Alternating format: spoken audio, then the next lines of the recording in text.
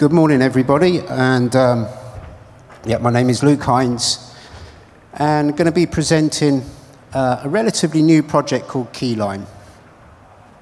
So let's get into this. Let me get my clicker. Okay, so a quick personal introduction. I work at Red Hat in the CTO office. I've had background in security stuff for around, I guess it's getting close to 20 years now in many different capacities. Spent quite a bit of time working on tooling and vulnerability handling and research. So my other gig is the product security committee for Kubernetes, and I've done various project team lead roles in different security groups as well, OpenStack, OpenDaylight. And on a personal level, I live in the UK. It's quite a rural area. Generally, you'll find software engineers and farmers, and that's about it. And it's hard to tell the difference between the two quite often. And I'm a bit obsessed about running. I coach some kids, some 12-year-olds, and try to run a lot myself. I'm not very fast, but it's something that I enjoy, and it gets me out and about. So, what is the problem? So I'm not really going to deep dive into this because you're a pretty smart audience. I'm guessing a lot of you probably know what TPMs are. You know about security trust very well, so I'm really not going to teach the choir how to sing, as they say. But we'll do a quick refresher so that everybody's on the same page. So essentially, software trust without a hardware means of protection typically resides in the memory or the disk. So we're talking about private keys, secrets, and so forth. And the problem with that is that you're then at the mercy of the lower levels of the stack. So effectively, we're talking a chain of trust here. You have your firmware, your bootloader, your kernel, your modules. Am I straying out the camera range? I'm sorry, I'll try to stick in this circle here. And all the way up until we've got our user land and our runtime, perhaps, like a container runtime or virtual machines and so forth.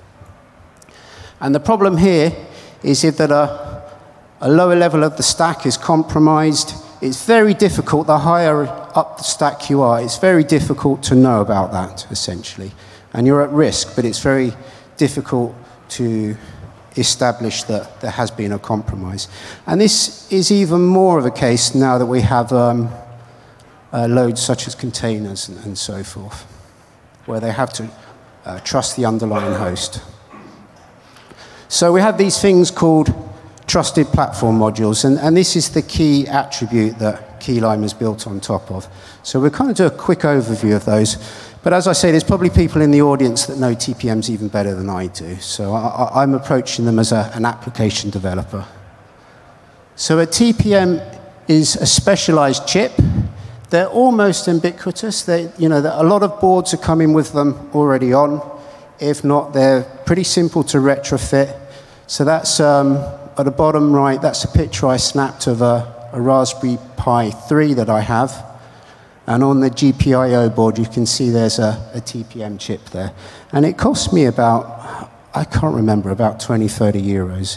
So it's not expensive technology. And as I say, a lot of server providers already have them on the board. If not, they're pretty simple and cheap to buy and retrofit. And they're not only turning up in servers, they're in devices.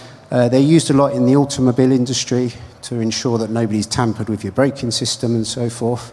And so they're a pretty common commodity to find. And essentially, the key attribute is they have a private key pair, okay? And they have an RSA key pair, and the private part is not accessible by software. It's only a special bus connection that can access operations to a key that is secluded within the chip. It's created at manufacture time. Now, the TPM itself, don't think of it as like a crypto accelerator. It's a very simple crypto engine. So it can create keys, can sign artifacts, and it can do something that we call measure, which is take a cryptographic hash of a particular object. So it can hash critical sections of firmware, boot, some of you would know IMA, Integrity Measurement Architecture. So it can take measurements, and it can use these extend operations to build a one-way hash function. And you can end up with a complete cryptographic replay of, for example, a boot. So the good thing is the hashes can be made public. So you can have a public counterpart of the private key, and then using that, you can establish that this list of hashes that you're looking at, which represent a system state, they have not been tampered with, because you have the public key, which allows you to attest, essentially. And that is where you'll hear that word used quite a lot, attestation. And one of several things, one of the things that we do in Keylime is we provide this means to remotely attest a certain part of your system. So let's go into what actually Keylime is. So originally the project was the idea, and a white paper was devised by some folks at MIT. They have a security department there. They do stuff with the Department of Defense and protecting military systems and so forth. So there's a couple of people that worked on this, and they came up with this idea of Keylime. And from there, they started to prototype that. They wrote some code. And they came up with a pretty good working system, a good prototype. And now, essentially, as I say, we provide a remote trust framework. So by framework, what I mean there is, with Keylime, we're about trying to provide the means to the user to say what they wish to measure and then what actions they would like to take if the integrity of that measurement is compromised. So we're trying not to be too opinionated about how you should use Keylime. We're trying to make this a tool, a framework essentially, that you can then get to drive a particular use case that you would like based on the trust or non-trust of a system. Now, one of the good things from the onset with the design, it is very scalable in nature. You'll see that when we start to look at the architecture. So when I was looking around for different solutions within the open source ecosystem, that's one of the things that I liked, was they got a nice, simple, scalable architecture from the beginning as part of the key design. We support TPM 2.0, so that is the latest standard that is being actively developed. There is TPM 1.2, which we do also have the code that works and is supported, but going forward, we're not focusing on 1.2 because it is common, you can find it still, but essentially a lot of the new chips that are all being released are based on TPM 2.0. So Keylime provides essentially this ability to remotely attest a state, as I said. So this is essentially based around measurements. So we get these measurements from different areas.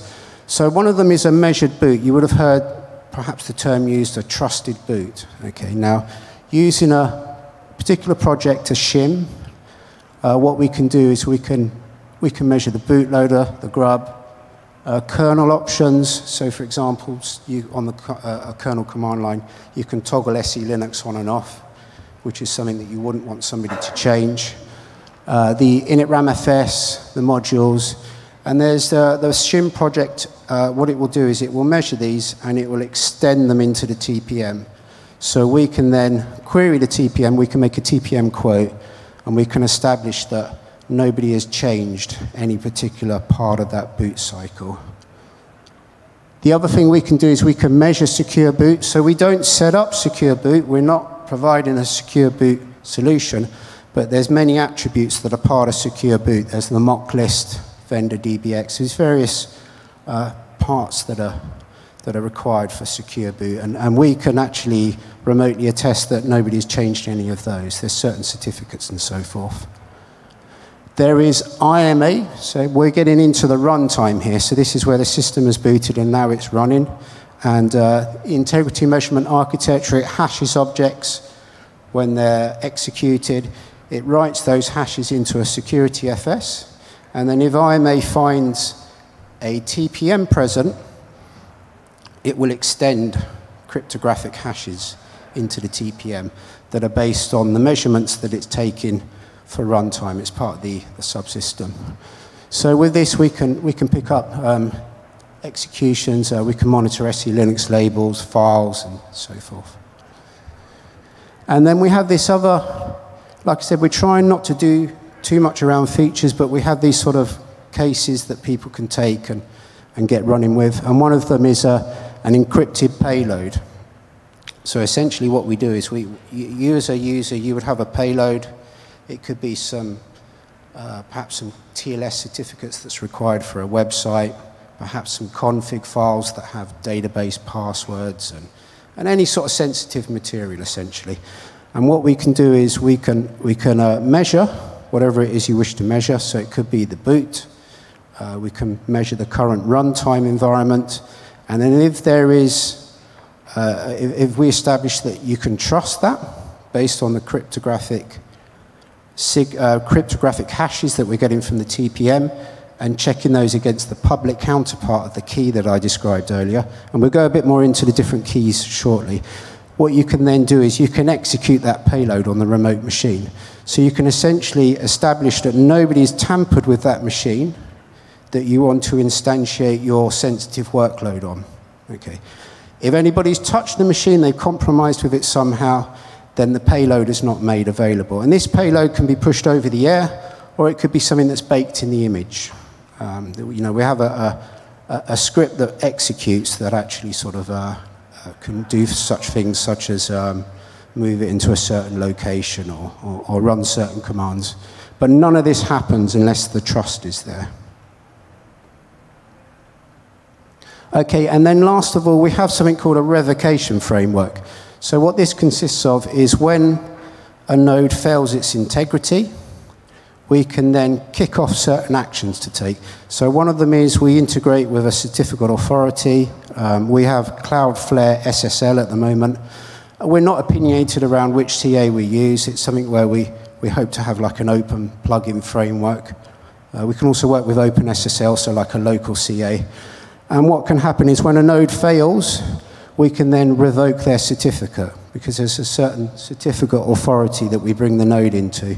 So what could happen then is that node's TLS connections could break because you revoke the certificate, IPsec connections would break down and so forth. And then we can also kick off what we call local actions. So if you have multiple nodes that you're monitoring and one of those fails, then you can tell the others to enact a local action. So that could be remove their key from authorized keys, I don't know, change a local firewall rule, anything that you can think of, essentially. It's kind of pretty much an open, scriptable framework. So we're going to, I've kind of glossed over these, but we're going to have a look at how these actually work. We'll go a little bit more deeper into the use cases. So to give you a high-level view, I actually need to come back here to see the view a bit of our, I guess, our architecture. So the key things to look at first, I should have a laser here. It doesn't really work too well. But to the left, this is, actually to your right, this is the Wild West, okay? And then to your left, this is on-premise. So this would be within your control, within your network, somewhere you trust, essentially, okay?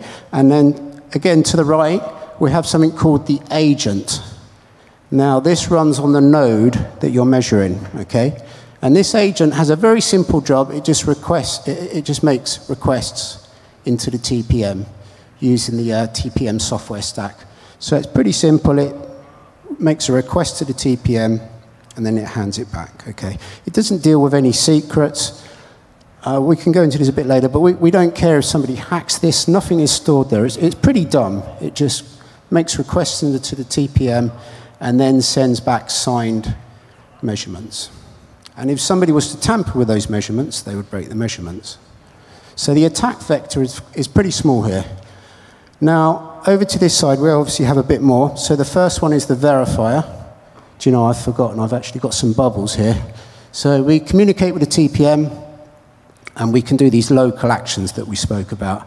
And then we have the verifier. So this is tenant-owned, as in the tenant being you, the user.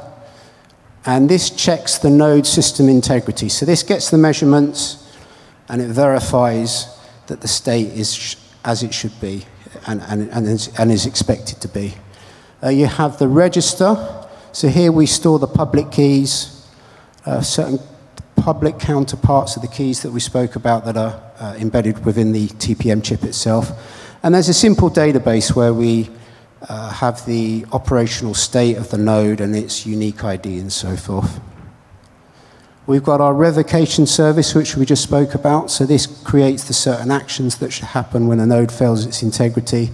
And then last of all, we have the certificate authority integration. So as I say, at the moment, we work with Cloudflare SSL, but we're making this to be open. So you could effectively tie it into any sort of CA. Okay, so as I said, we have a kind of quite a friendly, widely distributable model. So we could go from a single site to a single node. We could go from a single site to multiple nodes, multi-site to multi-node. So distributed data centers, you could have many verifiers and then many different devices and have the verifiers attest each other and so forth. And then multiple verifiers can attest the same single node. So you could have a scenario where you have like if we use cloud, for example, you could have a cloud consumer who wants to verify the node's trust before they instantiate their workload. And then you'd have Mr. Cloud Provider who also owns the infrastructure and wants to make sure that it's of a good quality before they release it and do whatever, give it to another customer or so forth. So let's kind of go a little bit more into the ins and outs of the key operations and how this works. So the first thing is we need to set up our hardware root of trust. Okay? We need to establish that we're actually talking to a real TPM, and then we need to set up the mechanism so that we can start to attest these measurements. So the first thing, actually let me come back. So on a TPM, you have an endorsement key and an attestation key. And what happens is the public counterparts of these are sent to the register, okay? So you have our attestation key pub, our endorsement key pub, and our ID. And the ID is nothing special. It doesn't have any cryptographic properties. It's just a unique ID string. Think of it like a UUID. What happens is our register then using the endorsement key pub, it encrypts a hash of the attestation key public key, and it also includes a challenge. So we actually have a description of our different keys down here. You can see KE, and it's an AES 256 key. And this is an inferior challenge to certify the attestation key. So these are sent back. So we know that as this has the private EK, it will be able to unwrap this challenge, prove that it knows, and it will then respond with a HMAC of the KE and the ID, which is that UUID that we spoke about. And as that happens, we now have tied the attestation key to an EK identity, and we're now at the point where we can trust quotes that are signed with the AK. So that's our hardware root of trust. So the next part of that is, this is something that is quite unique. In fact, is unique to Keylime that we do. We have this key deviation protocol that we run. So you, the user, so you're this guy here, the Keylime tenant, and we provide a CLI application, or there's REST APIs to drive this. You'll create a key, which we call the bootstrap key, okay? And this key will be split. Now, when I say split, it's cryptographically split into two counterparts, okay? And we call these U and V. And first of all, what we do is we send the V part to the Keylime verifier, along with some other data. We might have a whitelist, which is a set of golden hashes that we expect the IMA runtime state to have a good comparison with. So we send the V counterpart up to the verifier. The verifier sends a nonce so that we can avoid replay tax, so forth. And then a TPM quote is sent back to the verifier. And this is signed by the attestation key. And we also include this other key called an NK key. And this is used to protect these split keys in transit. So all of this can happen over HTTP. We're effectively encrypting the key counterparts that we've split over here, the U and the V. So this goes to the verifier. So it's a TPM quote. So somebody that doesn't know quotes, they're effectively the measurement list that can then be taken by a party and used to attest a state using the public counterpart key. What happens then is the verifier will make a query into the register where we keep the public keys to establish that the AK is valid and we can trust it. And then from there, using this NK, this public NK, we'll encrypt it, we'll encrypt the V counterpart, and we'll provide that to the keylime agent over here. So it now has half a key. Okay, so it still can't do much. Now the next part, and this is all part of a single operation. This isn't split into 2 stages, but I couldn't get it all on one slide. So effectively, this is the same transaction continuing across 2 slides. So the next part is the tenant themselves. They also get a TPM quote, which is signed by the attestation key to prove identity. And they also get the agent's NK pub. And what they do is they then make a call into the register to again establish that the attestation can be trusted. If that checks out, then what it will do is it will encrypt using NK the U counterpart, and it will also send an encrypted payload if you're sending it over the air, that is to say.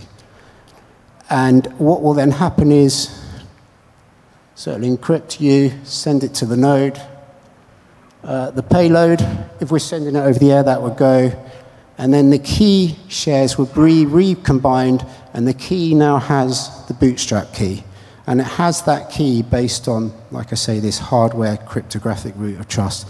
So now that it has that key, it can use it to decrypt the payload. So we could have a tarball, for example, and then you'll have a script, which we call autorun.sh, and then that can then move files around and set up your web server and, put them into your kind of TLS directory and so forth. Whatever it is you want to do. I mean, it's totally up to you. We're not opinionated. You can have anything you want in your payload, and you can carry out the operations that are applicable to your particular application. So yeah, so just to mention that the payload could be baked into an ISO or a QCOW2 or whatever image type it is that you have. And then the good thing then is you can distribute that image with your secrets in there that are protected, and you'll know that those secrets won't be unlocked unless the machine passes its trust state. So now all of that's happened. Our kind of guy over here is having a cup of coffee, and we now move into the next stage, which is continuous remote attestation. So this is where we start to use IMA, Integrity Measurement Architecture. So effectively, we have this continuous polling that happens now. So a nonce comes in, and a TPM2 quote is returned. The verifier attests the state, and then this continuously happens. So we're talking, it's very lightweight here. It's just a simple GET request, and we're talking a mere few bytes here. And this is something that's configurable. You can configure this polling to your own requirements. And I have a single machine here, but this could be thousands of machines that are all putting requests into the verifier. And the verifier uses a non-blocking I/O framework as well. So we've done some scale tests where we've had a few thousand virtual machines all requesting quotes into a single verifier. So I'm sure there's room for improvement, but it can handle quite a large grouping of agents. So as I say, we're in this continuous measurement phase now. So one of the things that we would have sent earlier would be a whitelist. So a whitelist would be a list of hashes, SHA-256 hashes in one column. In the next column, you would have a file. So you'd have a POSIX path to a file. So essentially, you've got the file, and then you've got its hash. File, then its hash. File, then its hash. And this would be a golden state. This would be something that you typically generate on an air-gapped machine. It would be a kind of a cryptographic state of what you expect your application to look like. IMA, as I said, populates the security FS list. So it also has a list of hashes and a POSIX path to an object.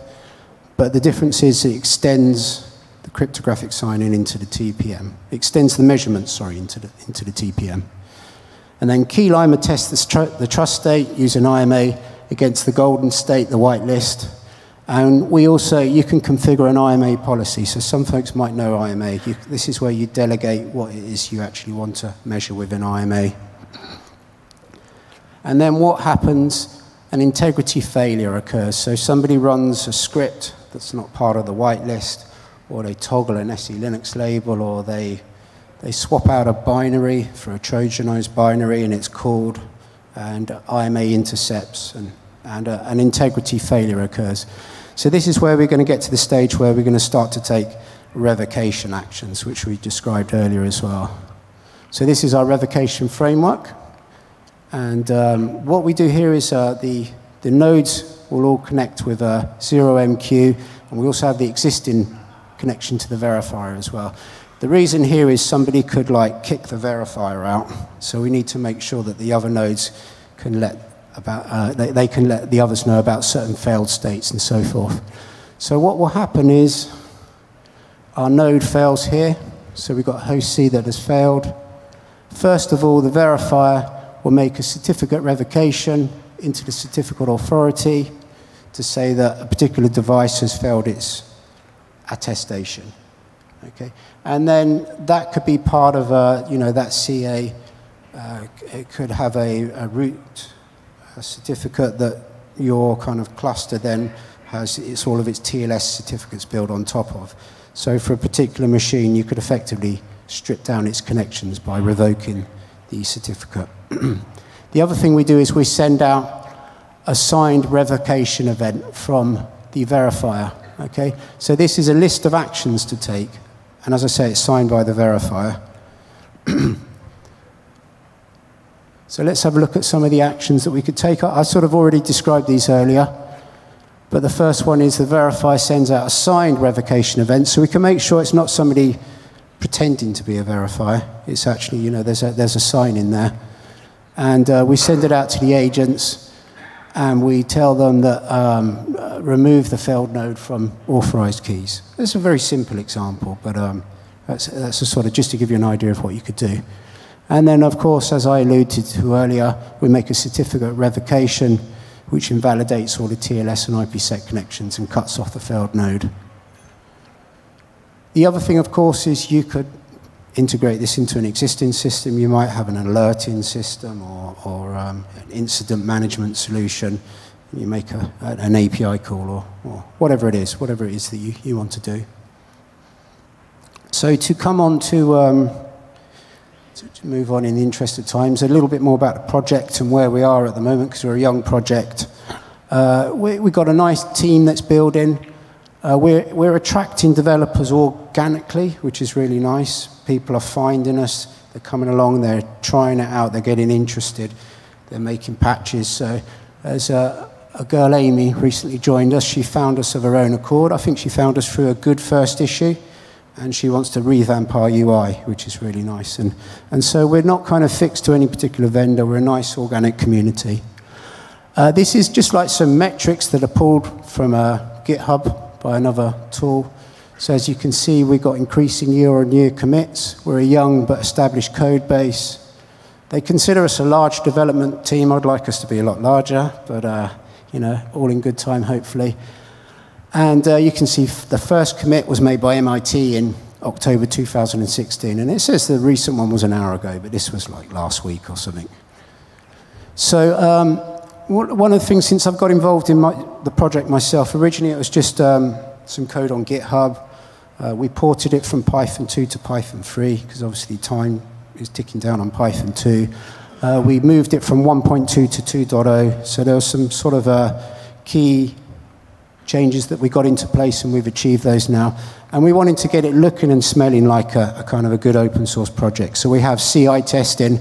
So if somebody makes a pull request, we instantiate a container which has a TPM emulator, and then we run a series of functional tests to sort of mimic an attestation happening. And we also use Codicity as well to sort of, lint checks and so forth.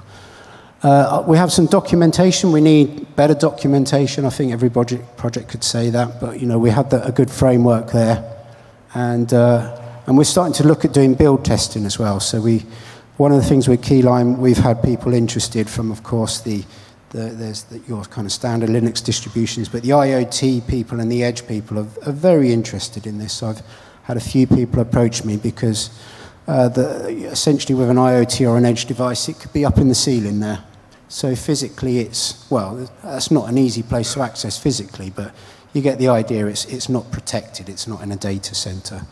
So they have a lot of concerns around people kind of messing with different interfaces and actually accessing an edge device or an IoT device. So we meet weekly.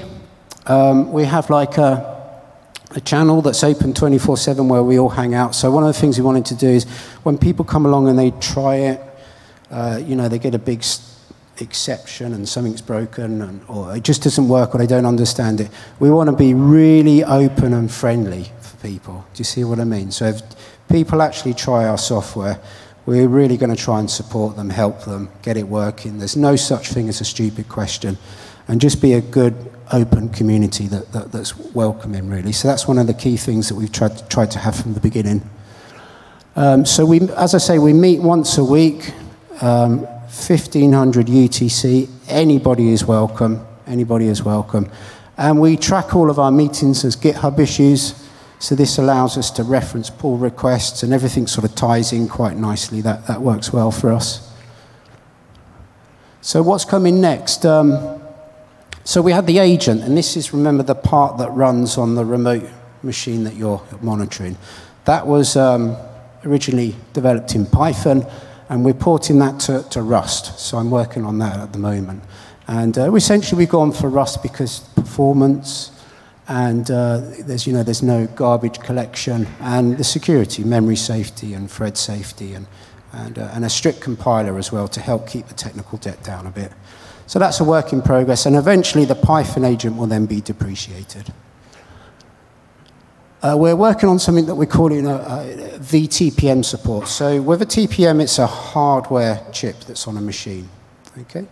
And it doesn't scale very well. It works very well within the context of being in a machine and testing that machine. But if you have a virtual TPM, well, put it this way, a hardware TPM, it can't handle a significant load. It's better working with single operations. So somebody, Stefan Berger, has worked on some code for a VTPM. So a VTPM is great because you could instantiate it in a container or a virtual machine. But the problem is you're back to having your trust on disk and in memory. Okay, so we need to kind of cryptographically marry the VTPM's trust to the hardware TPM's trust. So this is something that was created by Nabil, one of the guys from MIT. And he's working on this with some interns from Boston University that are part of the Mass Open Proud project that they have there. And I'm not an expert on this, but effectively what they're going to do is they're going to pull all of the quotes together, build them into a Merkle tree, and then there'll be a wholesale passing of these quotes to the hardware TPM, which can attest them, and then they go back to the verifier, and then that will individually let the specific VTPMs and the person, that will let the person measuring those VTPMs know about their current state.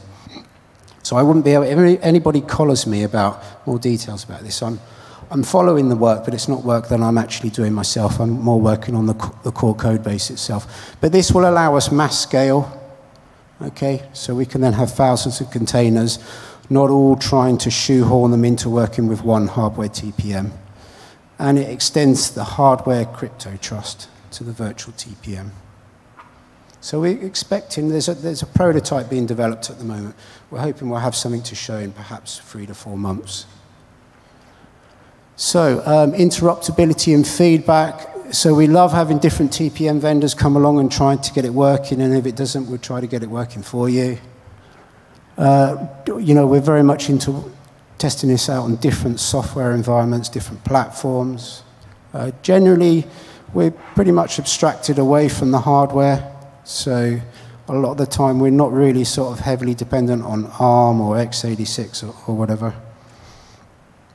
You know, we value feedback. That's the one thing. Tell us, guys, this isn't so useful. You should be focusing on this. This is what we need. That's the sort of stuff that we really value. So to round up, you know, we're looking for anybody to come and help here. Engineers, users, architects, documentation writers, people new to writing code, people old to writing code. You know, we're really not picky. We value any help that we can get. And last of all, like I said, we're a young project. We have a responsible disclosure system in place where anybody can report anything that they'd seen. So I'd ask, when you're asking questions, there's some experts here. There's something that you're unsure about. Consider, you know, do we maybe need to discuss this as being a potential bug that we need to look at? So just be mindful of that, because we're a new project. And with that, I can, how are we doing? Look at that, 2 minutes off, 1/2 I've done well. So we've got a little bit of time for some questions, but I'm here for the rest of the day if anybody wants to grab me as well.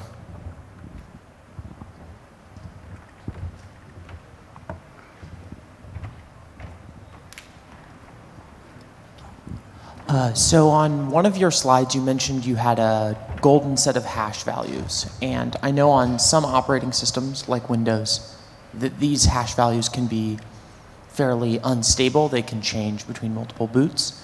And that Windows with the TCG introduced the event log. Have you looked at that? Have you had good results, bad results? So that's a really good question, because measurements has been the Achilles heel of TPM. Okay, so with keylime, there are certain things that are going to be more noisy and they're going to change their state more. Okay, so generally we get people focusing on the core parts of the system that should be monitored more than logs and so forth. So there's other approaches that we'd recommend there. You know, there's some interesting stuff happening with trusted TEs and so forth, execution environments. But on the question of measurements, so with the whitelist, you can re-provision a machine. So if you had an OS upgrade, you could send a new list of measurements, okay? Around how this would work with Windows, do forgive me, I should probably get more up to speed on what they're doing there, but one of the things that we're excited about in keylime when it comes to measurements is there's a certain movement towards immutable operating systems, where it's very much a fixed state. And that makes measurements very easy then. So what we can then do is we've got a very static core OS to measure. And then we have the container where things are a bit more noisy, and we can take our own approach there. So we're going to be looking at ways that we can make it a lot easier to source a measurement list and not have to be worried about this constant moving target. Because for the 10 odd years or maybe more that TPM's been around, that's always been the challenge really, is how to manage these measurements. So, you know, Eureka, there is a good light at the end of the tunnel now. More questions?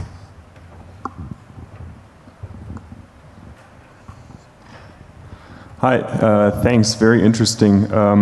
Quick question about the actual core library that you're using to access the TPM. So there's several possibilities that I'm aware of. There's a TSS from IBM and also some work from Intel. Are you using any of these to do the actual data marshalling and unmarshalling, or have you implemented something on your own?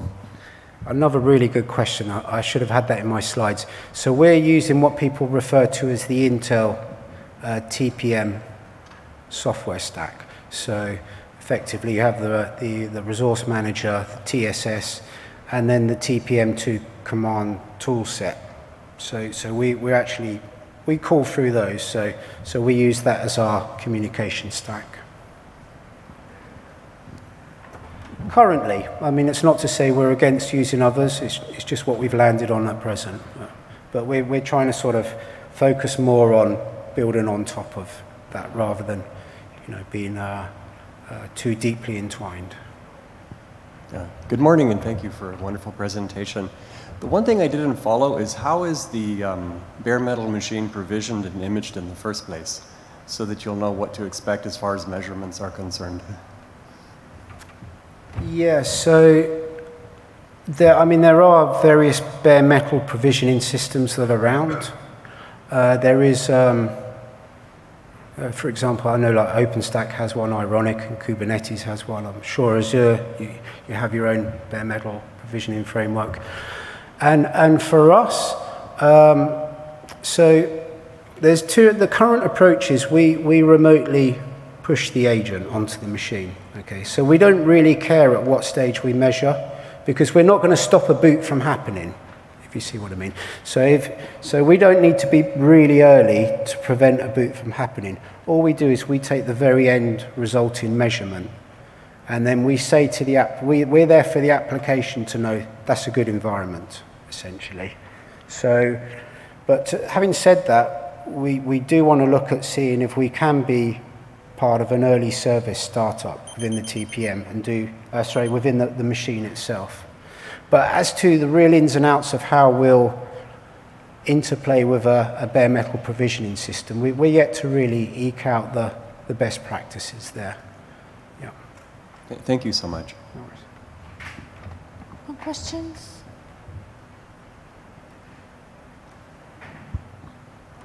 Yeah, so you've explained you can verify the boot and integrity of the system once it's originally booted. So what I was wondering is which problems can you not detect with this solution? So for example, if you have volatile changes in memory, can you verify the integrity of a running system? No, so we wouldn't be able to do that. We're not going to try and do everything. So we're very much we heavily harness IMA for runtime verification. So you could think of us as being like a tripwire, but with a TPM rooted trust, essentially.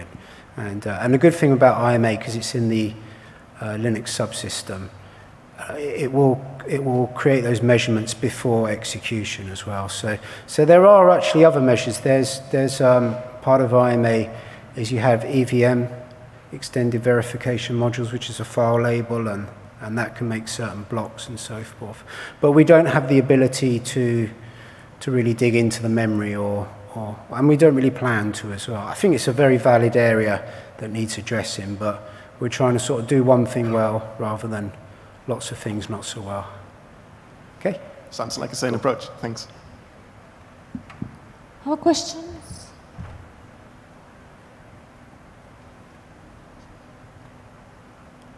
Not, let's thank the speaker. Great. So, yeah.